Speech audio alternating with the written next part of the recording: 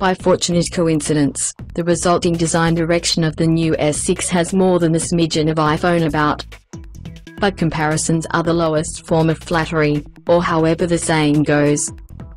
Gone are the nasty plastics of Galaxy past. No faux leather finish as with the Note here either. Instead, the S6 has a metal chassis, and glass covering the front and back. The fit and finish makes you want to use words such as chamfer, roundel and drilled, whatever they mean. While the S6 Edge gets a racy green finish to itself, the S6 gets a surfy blue. Both phones alternatively come in charcoal, white and gold. The finish is described by Samsung as jewel-like. Fortunately, it's classier than it sounds. The metal edges are almost imperceptibly darker from the white version to the charcoal version.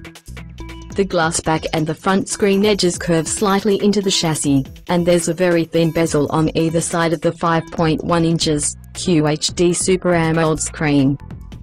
Yep, no, 4K screen, but that was never the most desirable of the S6 rumors anyway. Despite the addition of all this glass and metal, the new S6 is lighter than the outgoing S5, albeit by only an imperial smidge. It feels solid and balanced, with a more traditional hand feel than the S6 Edge's sharp sides.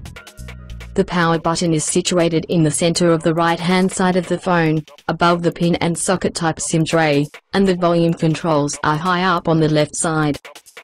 The top has only a wee microphone hole and the ear center. There's much action on the bottom edge, with a headphone socket, microSP and a newly placed, power-boosted speaker. Samsung say it's 1.5 more louder. It's got a lovely drilling, that speaker, but we dare say that HTC's twin front-mounted boom sound setup will still be the choice of the boomtish social misfit. Of course, the downside to that unibody shell, for Samsung fans, may be that there's no removable back panel, a sacrifice for the new classy build. So no removable battery either, nor the ability to swap out your memory card. It's not like you get a much bigger battery either. Capacity is 2550 mAh, compared to 2600 mAh for the S6 Edge and 2800 mAh for the outgoing S5. But there's wireless charging built in, compatible with an optional Samsung charger and, claimeth they, with the majority of wireless charge points in Starbucks, McDonald's, etc. Its cable charger apparently provides 2 hours of HD video playback for just 10 minutes of charging. The lack of microSD card slot may be an issue for some too. Still, the S6 will come with 32, 64 or 128 GB of memory built in, and it's the newfangled UFS 2.0 Type 2. All the faster to fill it up, a cynical wolf would say, using his sharpest claw to tiddlywink his now redundant microSD collection into the bin. Less doom-laden data hounds might look to a product such as the Leaf Bridge to stay on top of their haulage and backup needs. The camera lens on the back of the S6 protrudes. Forgivable, if its optical image stabilization and low-light-loving f1.9 aperture hold up in real-world testing. The front camera is 5MP, compared to 16MP round the back, but it also gets the big eye. Both are made slightly easier to use by some camera-up tweaks that add text identifiers to the previously inscrutable on-screen icons. But, before you begin groaning about Samsung adding yet more depth to its Marmite Effect TouchWiz UI, there's good news.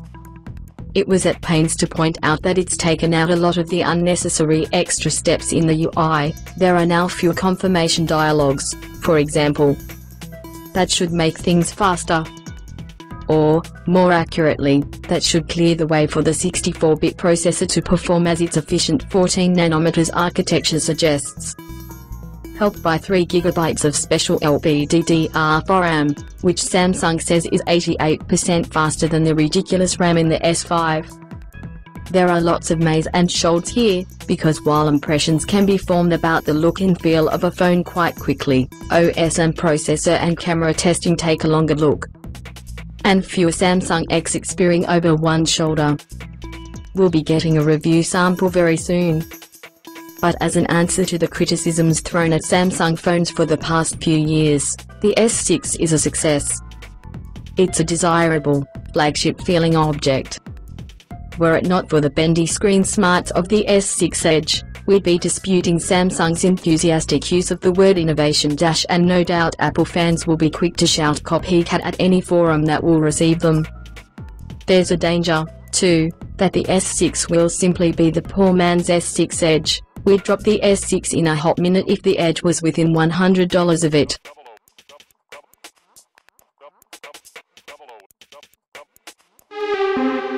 Thanks for watching Tech Talk. Subscribe now for more videos.